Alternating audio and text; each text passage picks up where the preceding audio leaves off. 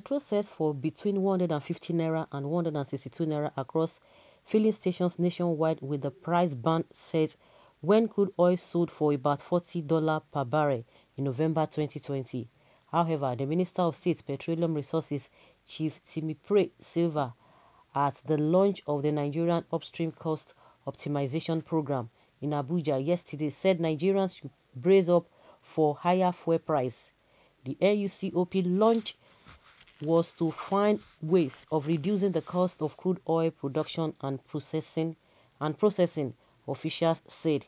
Silva also said with no provision of subsidy in the 2021 budget, the Nigerian National Petroleum Corporation (NNPC) couldn't continue to bear the cost of under-recovery.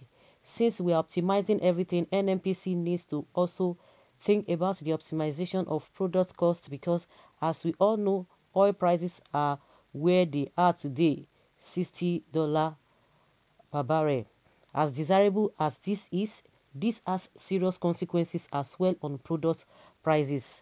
As a country, let us take the benefit of the higher crude oil prices, and I hope we will also be ready to take a little pain on the side of higher product prices, he said. He said we need to optimize our unit cost of production in order to sustain our way of doing business.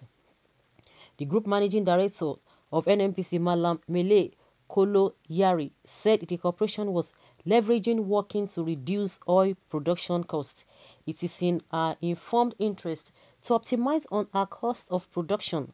The realities of energy transition and investor choices are very much clear to us. There is nowhere in this world where a less cost-efficient operator can survive today. Petrol freight rate may reach 9.11 per litre. Meanwhile, the federal government has commenced discussions with representatives of the organized labor on how to raise the freight rate of the premium motor spirit petrol from 7 naira 51 kobo per litre to 9 naira per litre, 9 naira 11 kobo per litre. The plan will amount to 21.30% hike in freight. That is a Petroleum Products Pricing Regulatory Agency (PPPRA) component of the total cost of the petrol. In a virtual message at the 21st Annual General Meeting of the National Association of Road Transport Owners held recently, the Executive Secretary of the Petroleum Equalization Management Board, Alhaji Ahmed Boboy, said the agency was waiting for the federal government's approval before it would begin the implementation of the new freight rate of 9 naira 11 kobo per litre.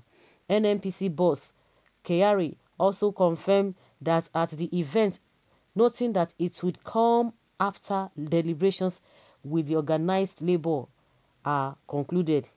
The NATO National President Alhaji Yusuf Lawal Uthman urged the government to implement the new 9 naira 11 kobo freight rate to enable the transport owners improve their services and increase the wages of their staff, including the truck drivers. Reactions trade planned fuel price hike. More reactions have trade. They announced as some Abuja residents lamented the impending increase in price of petrol, saying it would compound the already high cost of living in the country. The chief executive officer of an Abuja-based clothing outlet, Style World Limited, Mr. Peter Effiong, said for every time the federal government adjusted the price of petrol upwards, traders also increased prices of their commodities due to rise in transportation and production costs. If they increase fuel price, we are the one to continue suffering. Everything will increase in price, Effiong said. A civil servant in Abuja, Usman Dankaka, said many civil servants will be affected by further increase in petrol price. In Lagos, Mrs. Kehinde Oni, a Lagos-based hair stylist, rejected the proposed move to further jack up the price of petroleum, saying it will further deepen the woes of operators. We also heard about the plan that petrol might increase again, but this is not going to be funny. What this means that we would be spending more fueling my generator. Things are already hard. Why are we compounding things for us? A frozen food seller at Okwebi area of Lagos State, Mrs. Michael Abiodun, said she already spent 4,500 naira daily to keep her products refrigerated, lamenting that residents and business owners have been experiencing blackouts in the area for weeks. A petroleum marketer, Mr. Abdulrasheed Olapade, said independent marketers have incurred heavy losses in recent times over the level of speculations in the system. We had two increments recently with no profit margins to marketers. We could be buying at 5 naira today and the following day the depot will say it is now 10 naira, 10 billion naira, and that has been the case, he added. Commenting, the Director General of the Lagos Chamber Commerce and Industry, Dr. Muda Yusuf, said there was a need for the deregulation policy to avoid bringing back the problem of petroleum subsidy will resurface with all the challenges of corruption, diversion of petroleum products to neighboring countries, and pressure on government finances. The situation presents a very delicate balance between economic and commercial considerations on one hand and the social and welfare considerations on the other hand. The challenges before policy makers is to locate the balance.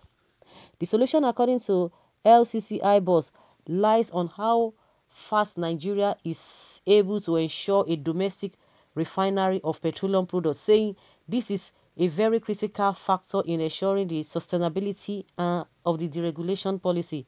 However, the Independent Petroleum Marketers Association of Nigeria, IPMAN, said if any increase in the fuel pump price, and executive member of the association also said our members have been suffering over unavailability of forex to source for products abroad. The increase will mean that some of us will get some profits. The national president Ipman Chinedu Okonkwo neither responded to messages sent by one of our reporters nor answered the several phone calls. Okay, so guys, they will be telling you to brace up for the hard time. It has always been. It has always been. When they were increasing, what is it called? This, yes, that when they recently increased the fuel price and the electricity tariff. Oh, they told us that don't worry, everything will be fine. There's a way they will cushion the effect, this and that. In the long run, it will be fine. But see what they are doing again. We never see anything. No. Now it starts. Nigeria will still gather and shout APC come 2023. What kind of country with wicked leader and foolish citizens? This APC government is only full of bad news.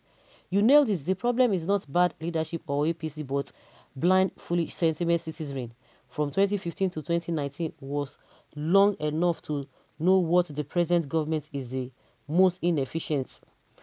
The PDP, are they better? Fuel increase in this serious hardship again. Who did we offend in this country that has refused to forgive us?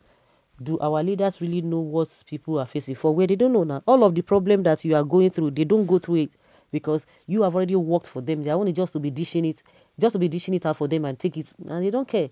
They don't care. They don't know whether they need to pay. They don't bother about paying their children's school fees. They don't think about their feeding. They don't think about anywhere they want to go into this world. They have everything. You have already worked for them. So you are talking about electricity. They don't buy fuel. Everything has been paid for. So they wouldn't know. So guys, let's hear your opinion on this.